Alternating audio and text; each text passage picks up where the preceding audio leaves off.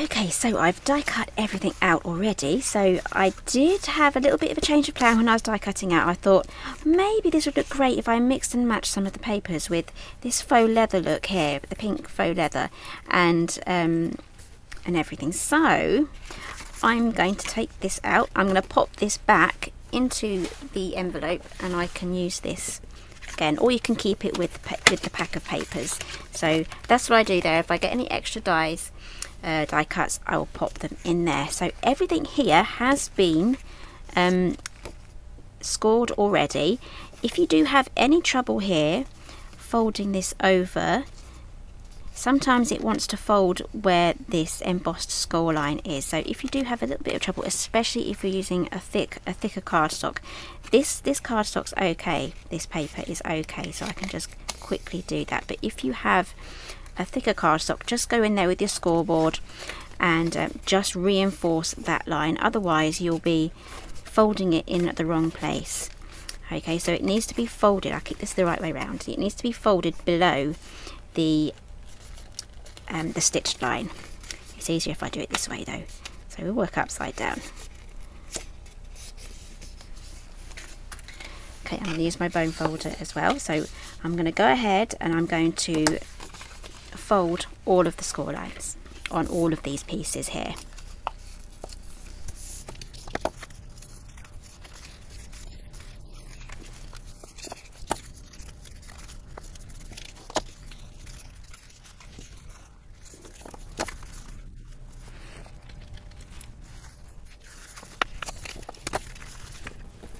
Okay, so we've moved on to the handles now. Everything's folded and ready to go. This bag goes together super fast, so I'm just going to glue these two together and then set this aside. So what I like is, I'll show you a quick example here, is this handle here. Having two layers will reinforce it, but it will also add the pattern underneath, because this is white backed patterned paper. If you're using double-sided pattern paper, you don't really need to do this unless you want to strengthen it. But let's get this popped together now.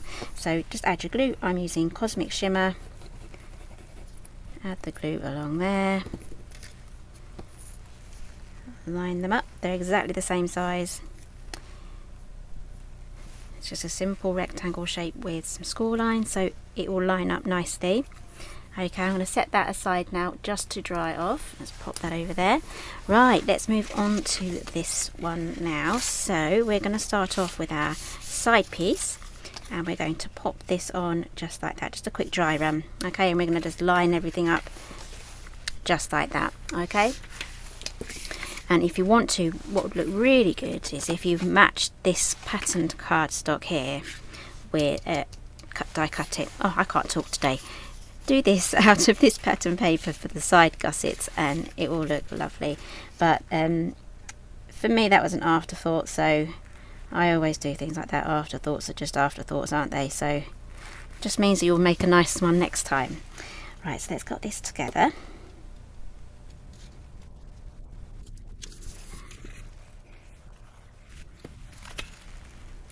Okay, so what I'm doing here is I am making sure that my score lines are matching up with the score line for the gusset. So these are our base flaps here.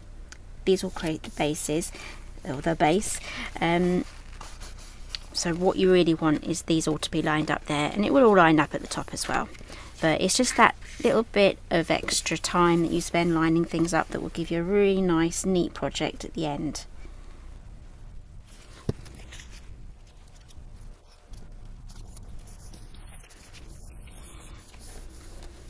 Okay, so you should have something that now looks like that.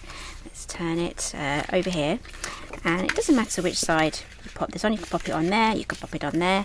So just add your glue to this bottom flap here, and then we can add that to the bag. It's a lot easier adding this lid here, the lid flap, whilst this is all flat, because once you've made it into 3D it can become a little bit fiddly. Wouldn't this make a lovely wedding bag or a table favour,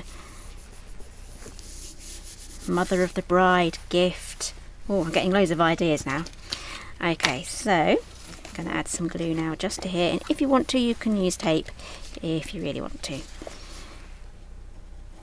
Everyone knows I love this glue, so that is what I'm using today. Again, this is a funny odd shape, so I'm having to put this together like this whilst it's in its 3D shape. Otherwise, if it was an ordinary shape, I'd be adding this lying down flat. So, oh, actually I might get away with this. There we go. What am I thinking? There we go. Lie that down flat and you can just press that down. There we go. There goes my brain.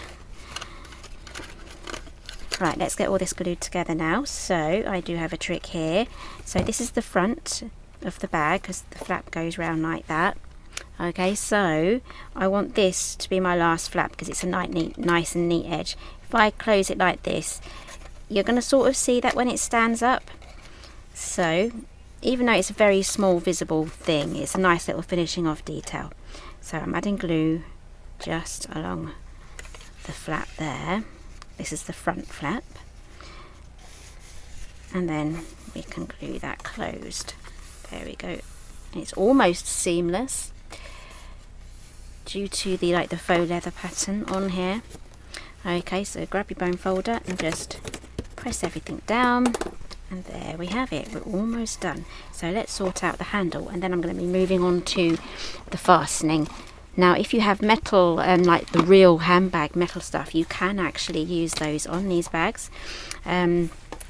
Use a hot glue gun for that, but I'm just going to stick with these super slim flat Velcro. If you've been following me for a while, you know I absolutely love these ones. I did have a pack of 100, I've used them all up. So that's how many I've used over the years. Okay, so grab your bone folder and just do that like you're curling a ribbon, and that will give you the nice curved handle. And then we do have these little score lines here that you can just fold upwards like that, and then we're going to add glue just to these flaps there, these little tabs just on the top side. Hoping you can see that, it's just on the top side there, and we're just going to feed them through the holes. Now what I've done is I've chosen a contrasting, it is contrasting, it's the same pattern as the main bag. I've taken that as the main, and then this pattern breaks it up,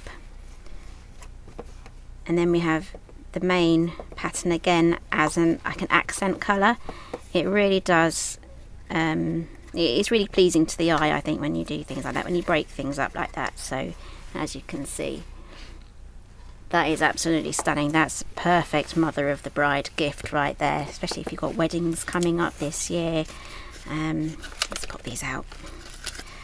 I have no idea where we are on weddings and stuff, so I'm sure everything is back to normal. Okay, I'm going to cut that in half because there's no use using the full one, because it's going to be far too big, and you can get away with having these half the size. Plus, this was like a pack of 18. That's doubled if I cut them in half. Okay, so I'm going to pop that on there.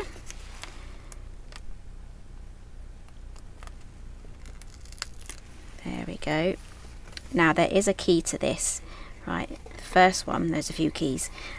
Just line everything up before you press down, so you're happy that the lid isn't, or the flap isn't going off to the side. You're happy that it's straight, and then you can kind of press that down. Alright, right, next we need to lift this up, but very carefully, so we're not lifting up. We haven't pressed this down fully. One, because it would squash our bag, and two, we haven't pressed this down fully. Oh, I can't remember now. I can't remember my second point. Anyway, let's lift this up very carefully. If you want to, you can get a bone folder or a pokey tool just to help you lift this up. The bonding hasn't been created because you haven't pressed down, because you can't press down because you'll squash the box. So we do have to be very careful in lifting this up. There we go. Now it will want to kind of come away. Can you see that it's coming away just at the bottom there? There we go. Right, so I've got those separated. Now we can get our fingers in and give them a good press. So I know a few people do have a bit of trouble with the their Velcro coming off in this manner, but if you're very careful and gently lift it off, press everything down. I've got my hand in there, I'm supporting the back and I'm just pressing that down. So once I've done that, I now have Velcro that is on properly. There we go. That was really easy to lift off, and this didn't come off because we've done all of the pressing. Okay, so that is a quick little tip. So that is the evening bag. I absolutely love this. I need to put the lid on this. There we go. Okay, so these are the bags.